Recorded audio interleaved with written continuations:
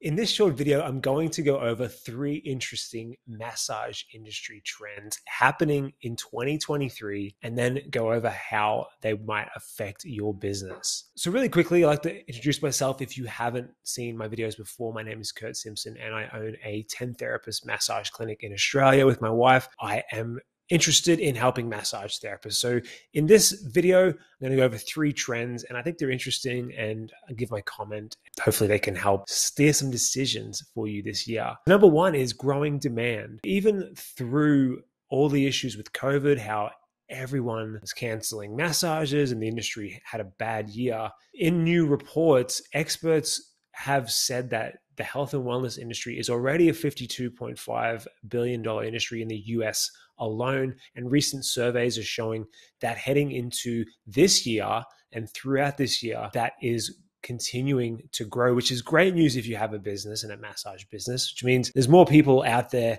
than ever looking for massages. But if you're still struggling with massage, it's not going to mean there's going to be so much easier to get clients because there's going to be more big businesses expanding as well. So you're still going to have to compete with bigger clinics and salons and franchises. Why is the massage industry still increasing? Well, a lot of people are aware there's a bit of a wellness revolution kind of happening with certain parts of the population. And more consumers say that the pandemic has caused them to reevaluate priorities, placing health and wellness at the top of their self-care list. This is good news for the massage market, as the massage market alone is $16.2 billion and it's looking at a 2.2% growth rate in 2021. This is despite economic deterioration. Like I said, this is potentially good news, but it doesn't just mean customers are going to fall in your lap. You still have to work to get those customers because there's more competition than ever from the bigger chains. I just want to take a second to ask you for a small favor. If you're finding this video helpful, if you could just tap the like button underneath it, I'd be really grateful. That will tell the YouTube algorithm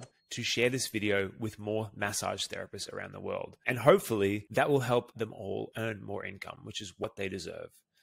Thanks for helping. Trend number 2 is being aware of changing demographics. And this was pretty interesting. I said, based on 2021 findings from the AMTA, more men are getting massages than women now for the first time ever. If you are strategizing your business plans and decisions for the year ahead, keep in mind that you may need to tweak your marketing to include this demographic shift of more men getting into massage and wanting massages now than women. And that trend will probably continue. So previously, massage was more popular amongst women, but now I think this could be caused by potentially more men in sports and activities and stuff like that. They get massages to help with that. I know I do. I work out, whether it's maintenance, which I need to do more of, but usually when I have an injury, especially, I do get a lot of massage. And it helps me keep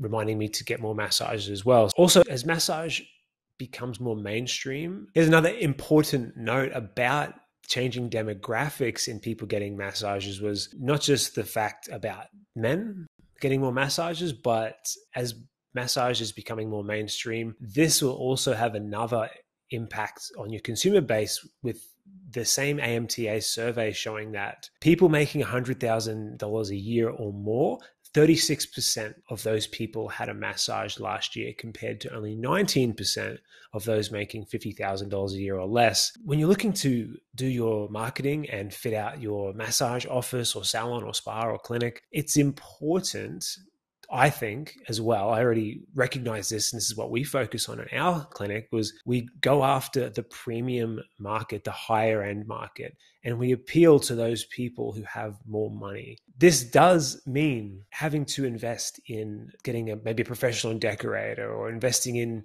making your place look nicer, better signage from the outside, being in a nicer area if you can, on a nicer street, making your place look nice, getting nicer decorations, repainting the inside. Anything like that helps. When we started out in a gym, in my gym, for 2 rooms, but then we expanded into a 7-room location. And while we're not in the best part of town because it's geographically center of our town, we did pay a professional designer to come in and make our place look beautiful, because we'd never done that before. We'd kind of bootstrapped it, cut costs wherever we could, but we knew we wanted to go after the high-end market. And that's really smart. I think the people with money will expect to go to a really nice place, and they'll expect exceptional service, and they'll expect outstanding results. You can't just advertise to people with money. You have to have the right branding online.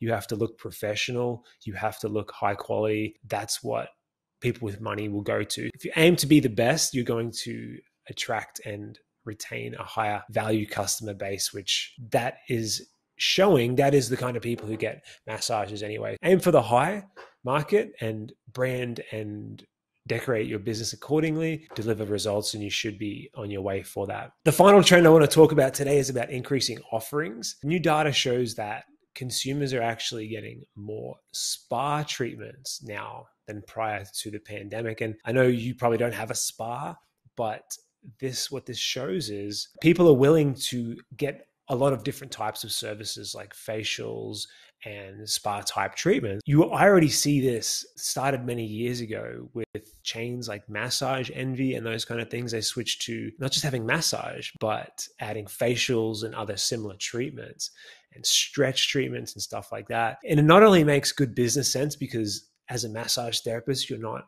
doing so many massages in a week. If you add in facials and stretching and stuff like that, it's more offerings for your customers who want those things as well. So you can cross-sell different services. So that's what we do in our place. We do about half massages, half beauty treatments now.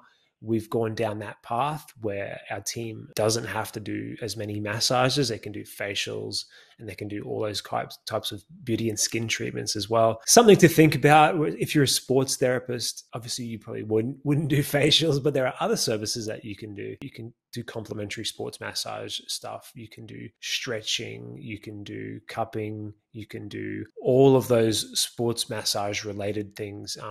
Even hot stones. Stretch is getting really popular as well. I know businesses just focus on stretch over massage because you could probably do more stretches in a week than massages. These are just things to think about, increasing your offerings, because people would prefer to go to a one-stop shop as long as you can help them and what you do delivers some results. So that's about it for this video today, guys. I will be doing massage trend update videos periodically throughout the year. Let me know if you actually like this kind of content, if you like to hear news and trends and comments on it, and let me know what you think of that. And if you got any value out of this, give it a like. Check out my other videos on my channel for more value-based content as well. All right, I'll see you in the next video.